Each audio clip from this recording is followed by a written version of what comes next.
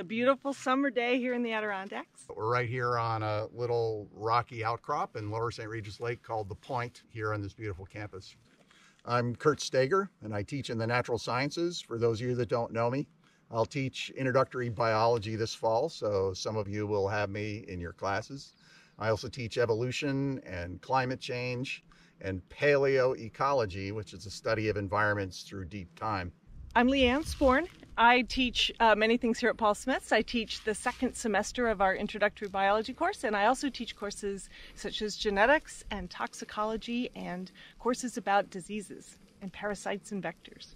The campus is right next to this beautiful lake, and the point sticks out from the campus. So we spend a lot of time out here, sometimes for labs like introductory biology lab when we sample the lake, or we just come out here just for some quiet time and to enjoy the beauty, or if you enjoy fishing and things like that. When you get back here later this summer, you can take a canoe or a kayak out and canoe around all these waterways and really explore.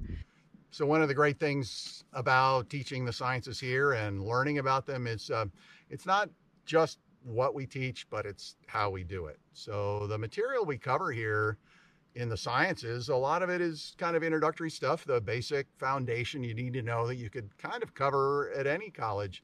The big difference is how we do it. Instead of just reading about it in a book or watching a video of some exotic place you'll never see in your life, you actually get to immerse yourself in the environment of what you're learning about here.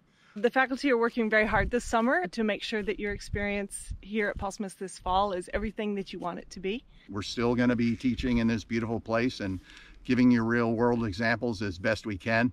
We'll have to make some adjustments. We're still working on that, but we're ready to go, and we're looking forward to the semester with you all.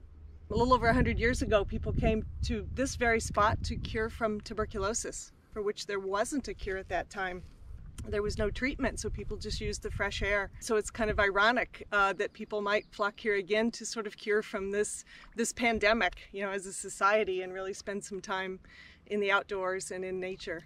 Another one of the neat things about this place, in addition to being historic in the last 200 years, when there was a luxury hotel here, we've also found signs of people being here for thousands of years. Once in a while, a little chip of flint will show up here on the ledges, and we know that that was left by people who were coming here for centuries, even thousands of years. So people have enjoyed being part of this scene for a long time, and we know you will too. We're really excited for you all to come back later this summer and spend some time out here with us.